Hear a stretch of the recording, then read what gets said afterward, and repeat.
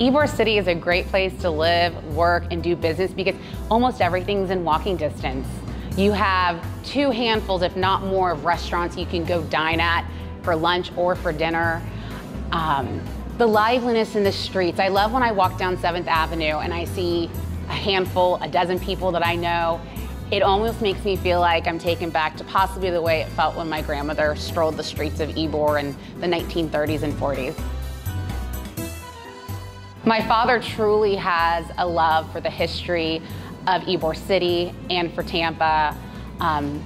Bringing this feel of Casa Santo Stefano, the Sicilian's experience, to Tampa, preserving the Columbia restaurant, celebrating our 116th year. He says he is simply a caretaker, and he is taking wonderful care of it. Casa Santo Stefano was definitely a dream of my father's, Richard. He wanted to bring to life his memories of eating Sunday Sicilian meals with his best friend, Vincent Pallori. Sicily is one of the best, It's so rich and the territory volcanic, the soil, so wines, everything is fantastic. There's been years and years of work on it from Richard Gonsmar and family. He decided to name it Casa Santo Stefano after Santo Stefano in Sicily. The majority of the people that actually came to Ybor City at the turn of the century came from this small village.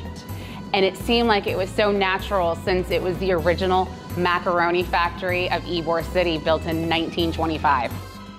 It's one of a kind, and the fact that Richard went to Sicily many times to source even all the artwork, and the fact it's in a Sicilian 1900 macaroni factory in Ybor City, it's definitely, they're all wow.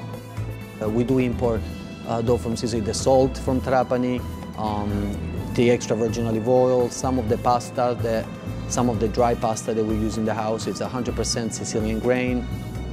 Most of the ingredients, they mix olive, most of our cheeses, so it is truly Sicilian.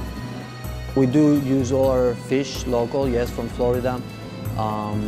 We import some from the Mediterranean, and everything else, we really try to bring it in from Sicily and Italy. It gives the next generation, current generations that are going to still to come, a taste of what old Tampa and old Ybor City tasted like. If you don't know where it came from, you need to learn. If we don't continue to restore the historic elements of Ybor City, then Ybor City is going to change. It's not going to be what we became known for, what we're famous for, what we love so much. Venite a mangiare a Casa Santo Stefano.